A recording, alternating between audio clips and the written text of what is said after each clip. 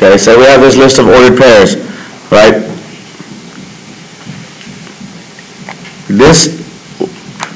How do we tell something is a function? What would you say? What?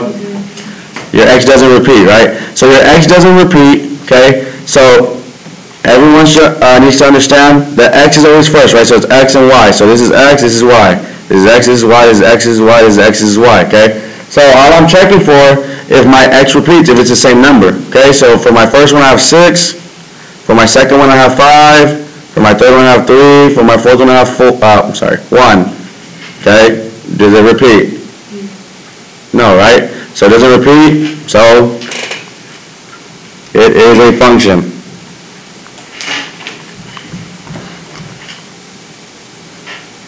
Okay? Alright, next example. Example B. Okay, let's say I have -2, 4.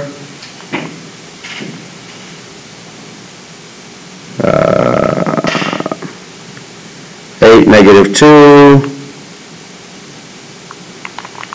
-2, 0. -2, 5.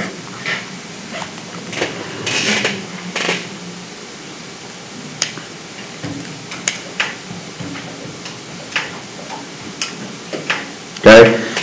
This would be a function or not a function? No. Not a function, right? Because -2, right? I'm going to go on my x's. There's -2, 8, -2, -2. It repeats. -2 repeats more than once. Okay, so you're going to put not in capital letters, a function.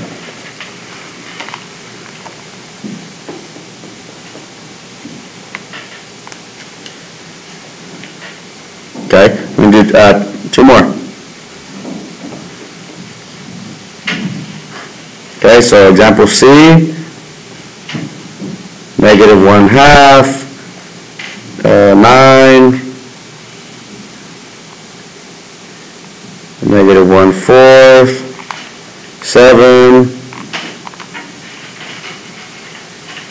23.5, and 8.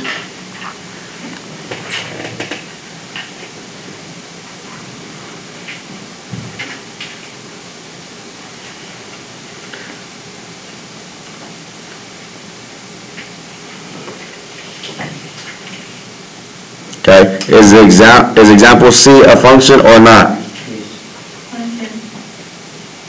Well, it's a function. Yes, it is.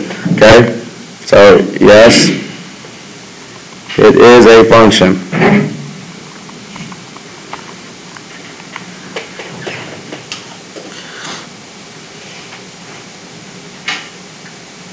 Okay, real quick. So in example A, right? What if I asked you what my domain was? Okay, somebody just say the domain out loud. What would be my domain for this? For example A here. What would be my domain from the ordered pairs?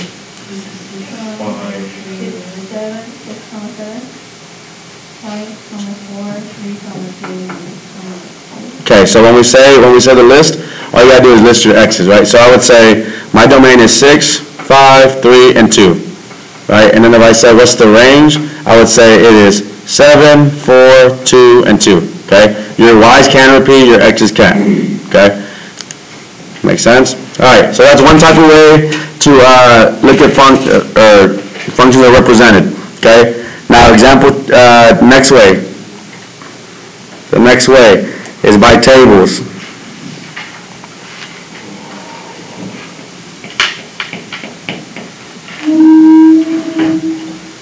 Okay, is by tables.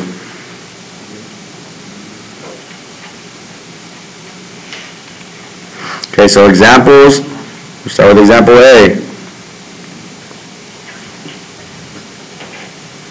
Alright, so I'm going to have my table here.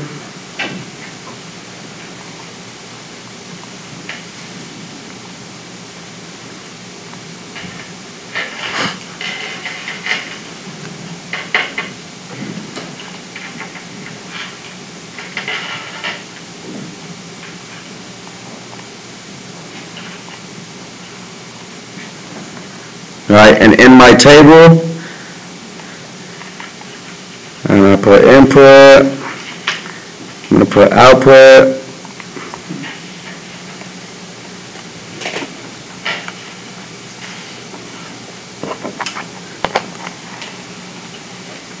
put input, I'm going to put output. Okay, and then for my input, the left side, I'm going to have 10, 20, 30, 40.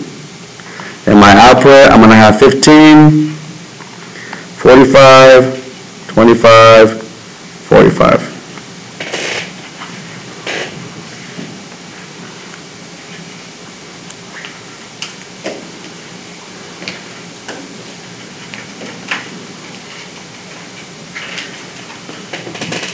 And let's just do this. Let's just copy out, let's just make all the tables real quick, and then we'll go over each one, okay? So, table B.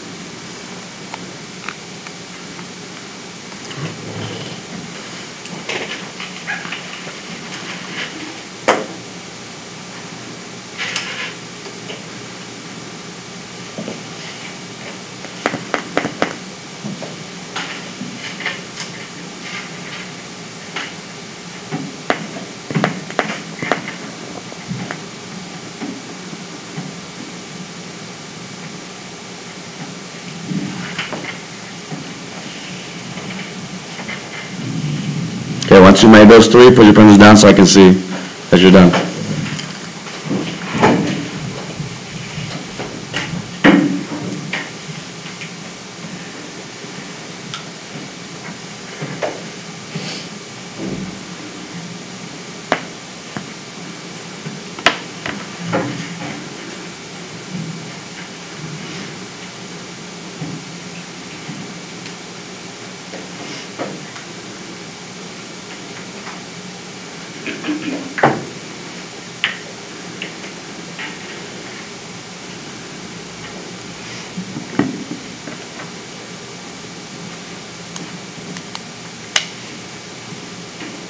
Alright, so, in example A, okay, do we think it's a function or not a function? Okay, first of all, which one is my x values, or my domain? Which side, the left or the right? The left, right? Everyone understand that? The left side is my x, or my domain. Okay, so I got to check on the left, right? The rule is my x's cannot repeat. Okay, so I'm checking.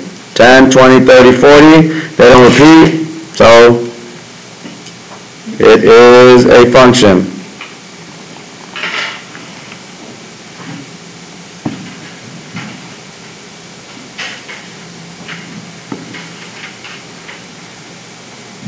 Okay, example B, same thing, I got to check my x's or my domain. Okay, I check them again. 0, 2, 4, 6, none of them repeat, so it is a function.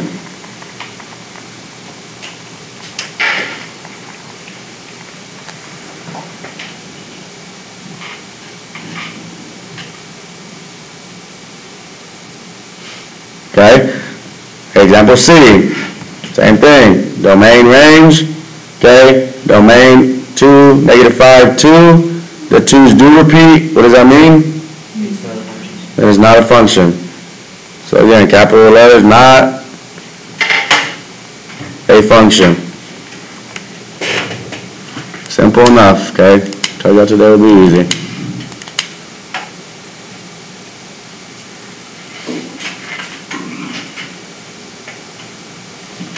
All right. Questions about the tables? No? We're good? Okay. The third type of array.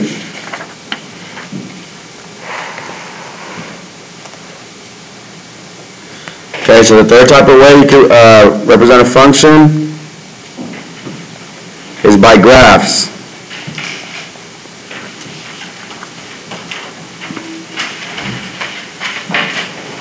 Okay, so it's by graph, and I'm going to put right here in parentheses, use the vertical line test. Okay, use the vertical line test.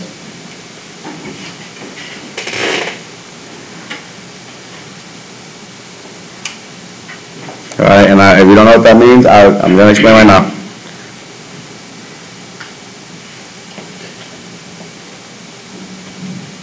Okay, so for examples, okay, example A, I'm just going to draw a simple graph.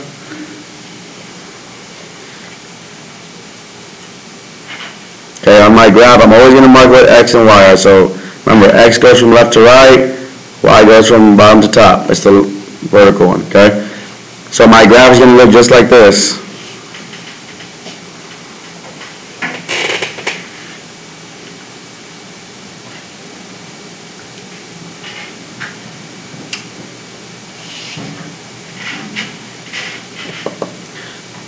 Okay, so obviously right here, there's different ways you can figure out if it's a function or not for a graph, okay? For a graph, you can, if you wanted to, you can literally figure out each point, right? And then you can see, okay, do my x's repeat or do they not repeat, right? But there's an easier way, okay? So there's an easier way, and we call it the vertical line test. So I'm going to just make a line right here, just like this.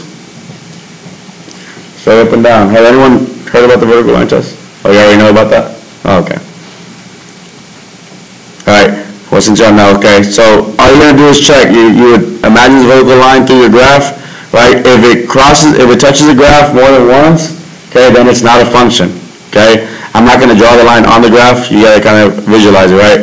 So I'm gonna imagine this line going anywhere through my graph, and if it touches more than once, right, then it is not a function. Okay.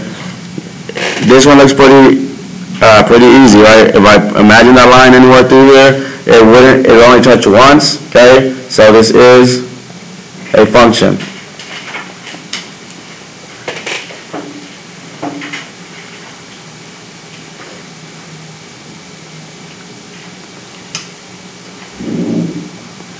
Okay, example B.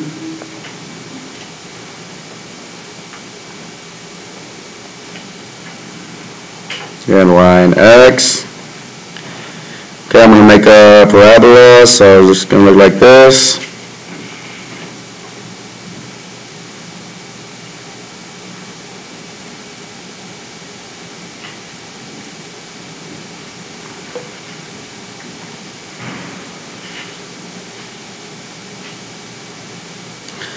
Okay, and again, you have your line, you imagine it going through your graph. Would this one be a function or not? No. Yes. Some people say no, some people say yes. No, because if you do like that, it'll go like that. It's not? Or it is? No. Why? Because you need two. Huh? You would be able to stack. So if I drew this vertical line here, where would you draw? So if I drew a vertical line here, that's only once, right? Okay, where do y'all think it's going to touch twice? Okay, well, we're not drawing horizontal. It only has to be vertical. So I can't draw a line like this and say, oh, that's not a function. Right? It has to be straight up and down. Okay, so, I mean, anywhere on the graph where I draw the line through, right, it only touches the graph once. If I draw it here, it only touches the graph once. If I draw it here, it only touches the graph once. Right? You guys talking about like around this area? Yeah? This would be a function. Okay? If y'all were confused with the horizontal line, right? So remember, you cannot just draw it like this, okay? And that would mean your y's repeat. Your y's can repeat, so it's okay. Right? But you cannot draw it sideways, right? You have to be straight up and down. Okay? So this one is actually a function.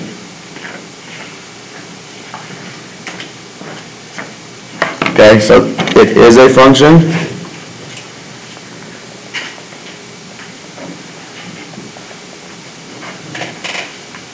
Okay, example C.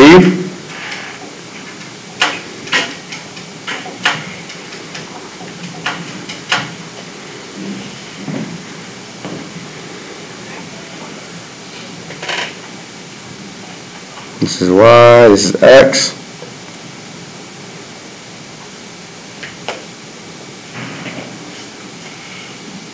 Alright.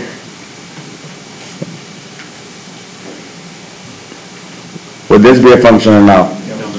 No. Perfect, okay? So I draw this line here. Sorry, it's all crooked. Okay, I draw this line here. Right, you draw it straight through the circle. It would touch the circle twice.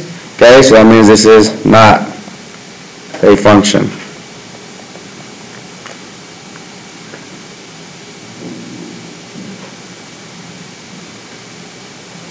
Okay, example D.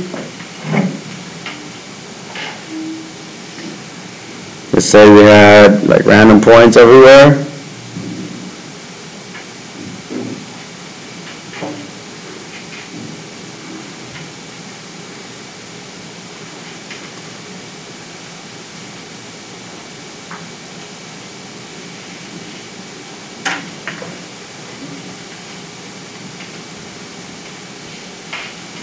Okay, so using a vertical line test, this one's a little harder because the points are scattered, right?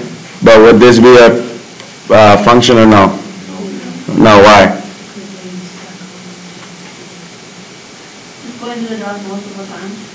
Because some of them would be going through, right? Like these two are on top of each other. So if you do that line, it would go through both. Same thing, it would go through both on this one, okay? So good. So it's not a function. Okay? Alright, so the last way, okay, the last way that we can represent a function, right, or one of the last ways, okay, is by, it's called mapping.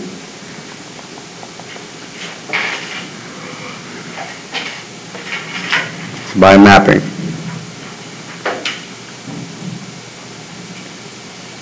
Alright, so first example we have, example A, okay, it's going to look like this. So you're going to list so we're going to put X, right, 10, 20, 30, 40, okay, and then you're going to have Y, 15, 25, 35, 45, okay, and now we're going to circle the number, so look something like this.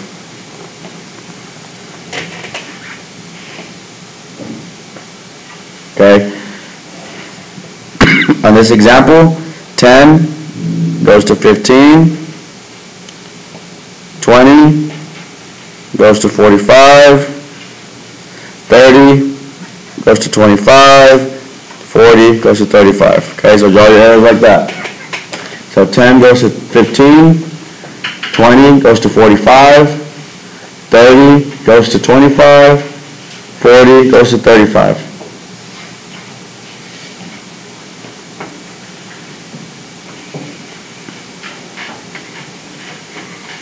Okay, I think y'all are really good at understanding that x's can repeat, okay?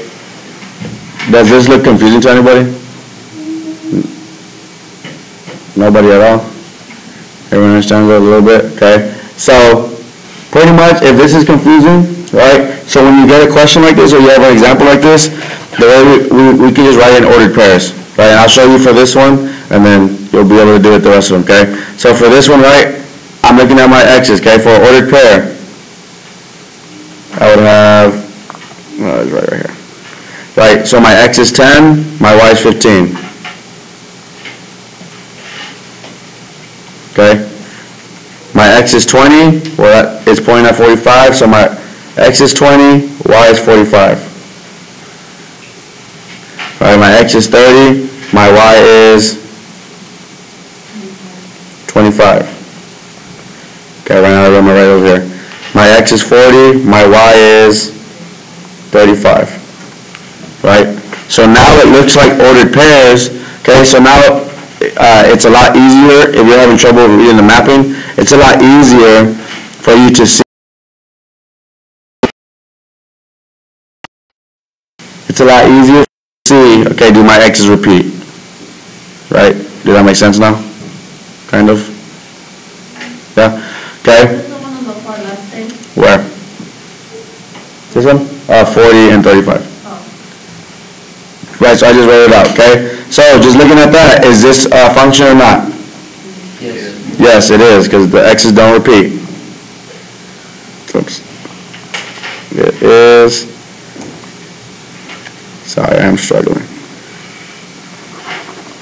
It is a function. Alright, example B. Oh, real quick, test you again. What is domain again? On my x's, right? So what would be my domain of this example A? Okay, so did everyone hear what she said? Okay, 10, 20, 30, 40, right? It's the list of x's. What would be my range?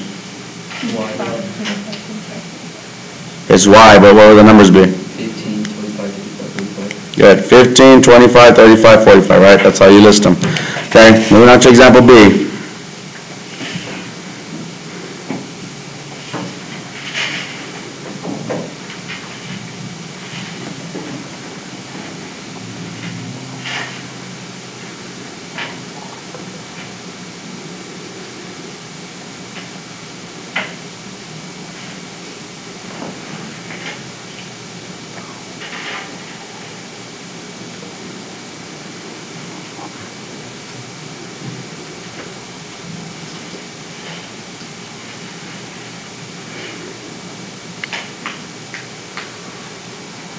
Okay, on this one, 1 points to 2,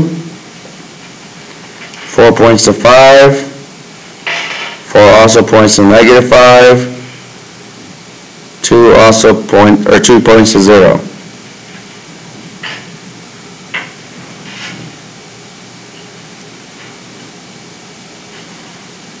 Okay, again, if I need to write them out, right, I'll write them out. So I have my first ordered pair, be 1, 2. My second ordered pair, 4, 5, because 4 is pointing to 5. My next ordered pair, again, is 4, -5, so 4, -5. My 2 is pointing to my 0, so 2, 0.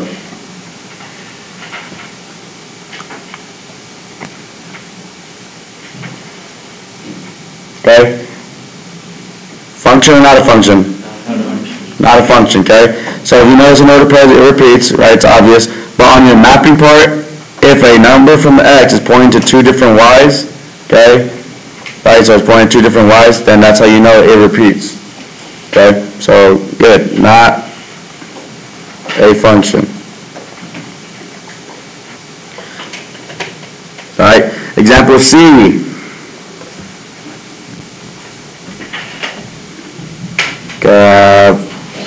My domain, I have -2, I have 0, I have 1, I have 3. Sorry. For my range, I I have negative 3, 1, 3, and 4.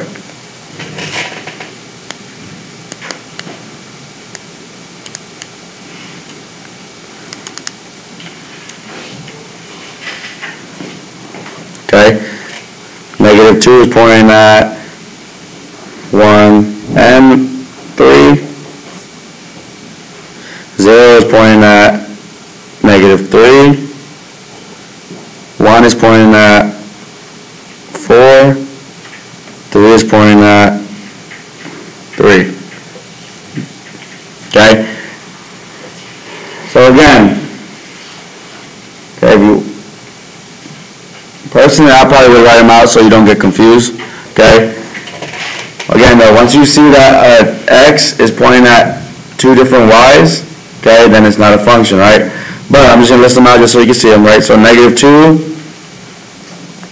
1, negative 2, 3, 0, 3, 1 to 4, and 3 to 3. Okay, again, you look at your list, right? You see that negative 2 repeats. So this is not a function. Okay? Last one, example D. So I have x. We have 1, 2, 3, 4. Then I have y, negative 2, 0, and 5.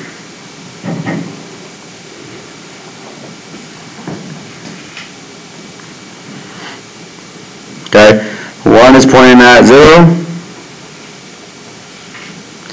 2 is pointing at negative 2, 3 is pointing at 0 as well, 4 is pointing at is with 5.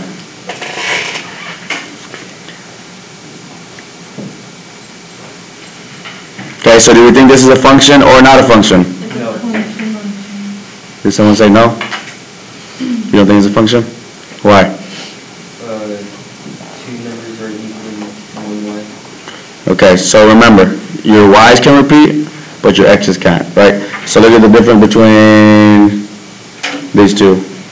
Right, so this one, your x is pointing at two different y's, right? But on this one, you have two different x's pointing at the same y. Does that make sense?